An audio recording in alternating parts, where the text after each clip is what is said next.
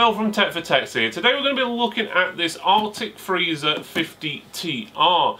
What it is basically a cooler in a push-pull configuration. It also has addressable RGB lighting on there, which to my knowledge is a first for Arctic. I might be wrong, but I don't recall seeing any RGB on any of their other products. So hopefully it's got performance and it looks good as well, because they're known for the performance, but they've never really gone down the route of making them nice and flashy, where obviously we'll see if this looks like Las Vegas or not when it lights up. This is designed and will work only on the STR4 motherboards. It should also work on STR-X4 as well, which is a new Threadripper motherboard. So unless you've got a Threadripper CPU and motherboard, this isn't going to work for you, unfortunately. So this came out just before the third generation Threadrippers came out. So to my knowledge it's not been tested on the new Threadrippers. We're going to put it through its testing to see how it does. It's got a TDP of 300 watts, where if I'm right the Threadrippers are around about 280, so it should be able to cope with the new Threadrippers. Surprisingly, this thing has got a TDP higher than a lot of water coolers on the market, so it will be interesting to see how it performs. I'm going to do a little bit of overclocking as well with the Threadripper, which we're going to be using the 3960X, which is a 24-core 48-thread CPU.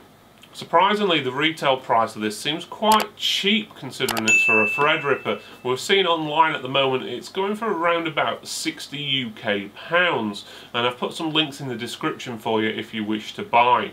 Okay, let's have a look at this Arctic Freezer 50TR box. As you can see here, it's got their logo, nice picture of the item with the RGB lighting on.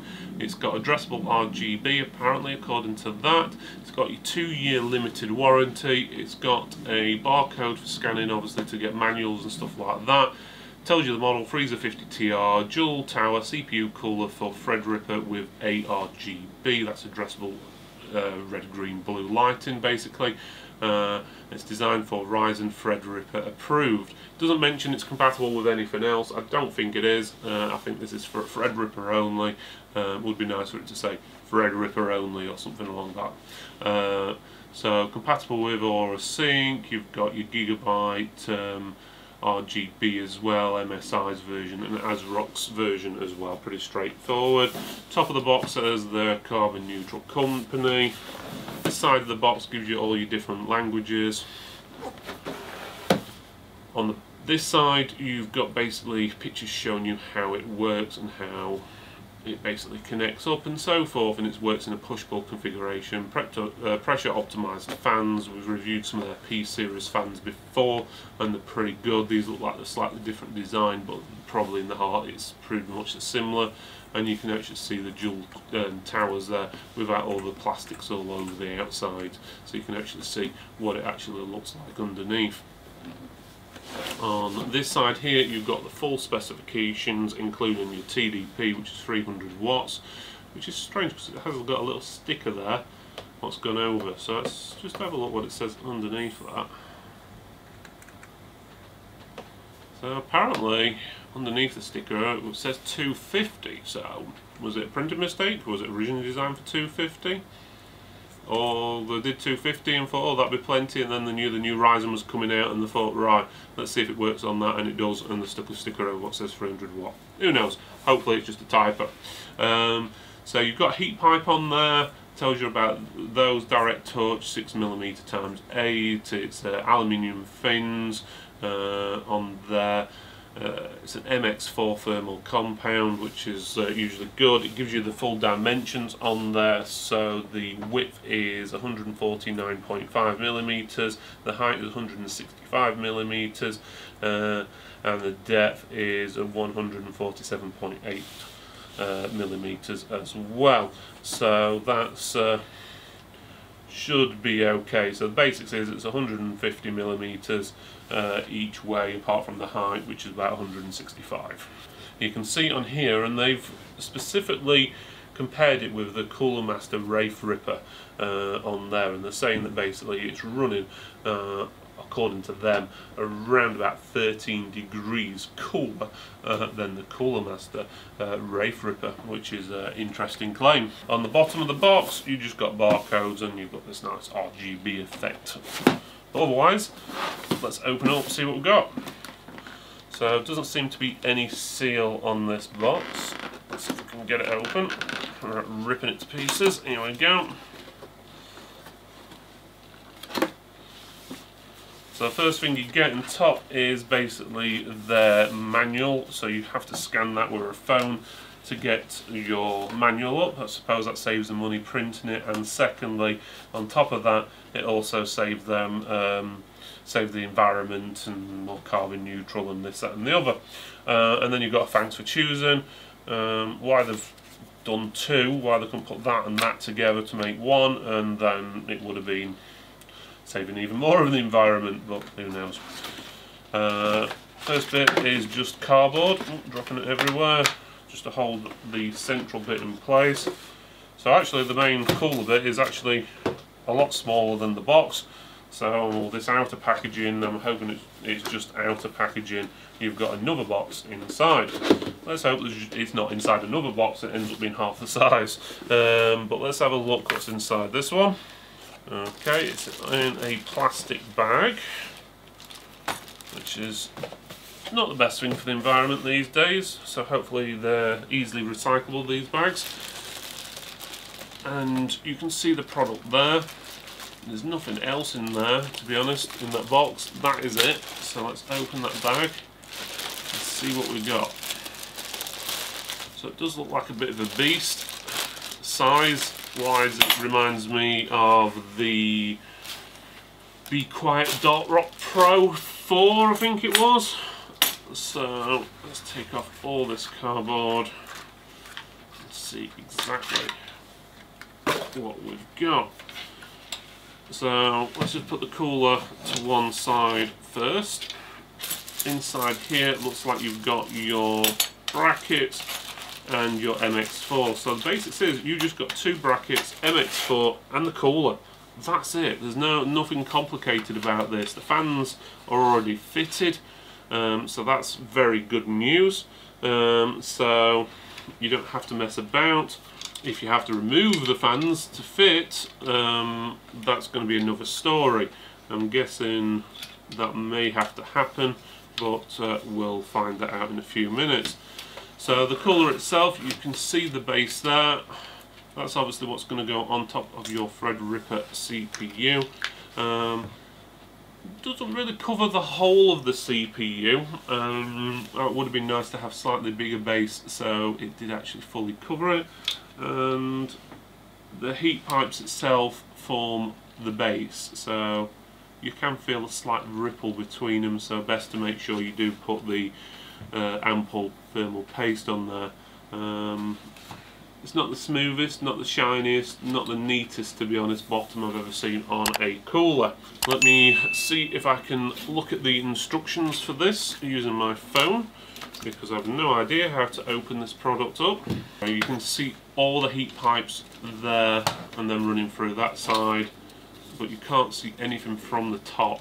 You just see that plastic effect where I'm guessing that's where your RGB is going to be running as well as there. Okay, I've scanned the QR code. It's asking me what language, so I'm going to say English. I accept your cookie terms. It's giving me two things, packaging content or AMD socket STR4, so I'm guessing that's what we need. You've got preparation, you've got installation, and then you've got watch video. So let's go to preparation. So okay, I was right, it does look like these plastic bits do pull out somewhat, and then the central fan will lift,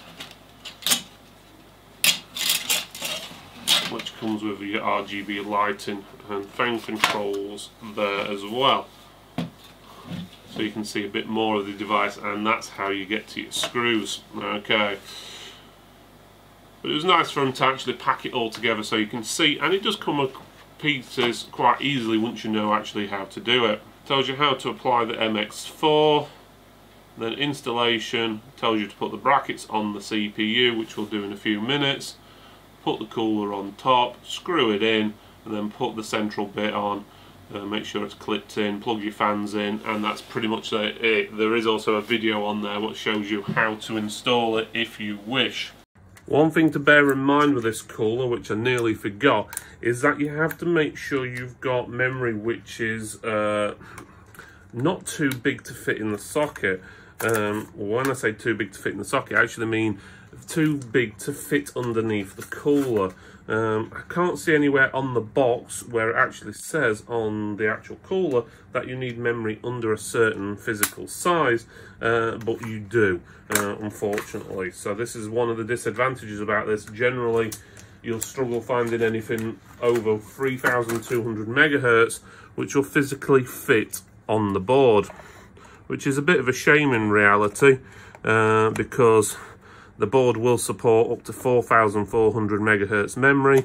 We have tested it with that much memory, and it does give it a performance boost, especially in creative work like encoding and stuff like that, by as much as probably around about a 3 or 4% difference, which doesn't sound like a lot, but when you're spending a small fortune on a processor and everything else, 3-4% is still a good increase. And if you're doing a large video, especially 4K, it can save you quite a bit of time. But unfortunately, according to Arctic, that the Threadripper CPUs are optimized for 3200 megahertz. Just because something's optimized for it doesn't necessarily mean it's gonna not be any better if you put better memory in. And from our testing, which you can see in our previous review, you will find there is a difference. So we've put in some memory now. It is Kingston HyperX 3200 megahertz memory, which has got a lower profile than the other memory we were using. Okay, so once you've got your cooler in place, which we've pre-applied the bottom with paste, you then basically just screw it into place. I suggest you do one side slightly and then do the other side a little bit. And once they're in place, there we go. So that's now gripped in, which is good news. So you can't see much of my hands from this angle, but basically it's just screwing these two screws into place. Once that's done, you can get your other fan, or the central fan, and that basically just pushes straight down on top of the unit. That's one side, and that seems to be in.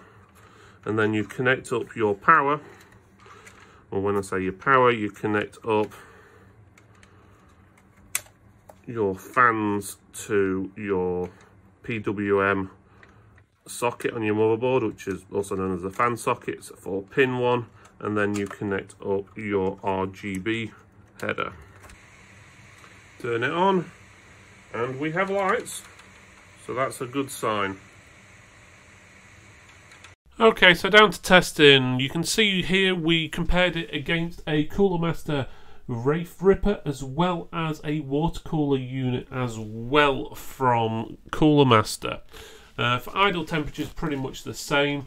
The Arctic Freezer, when under full load, does perform a lot better than the Threadripper, slightly behind the water cooler, which is to be expected considering it's over twice the price.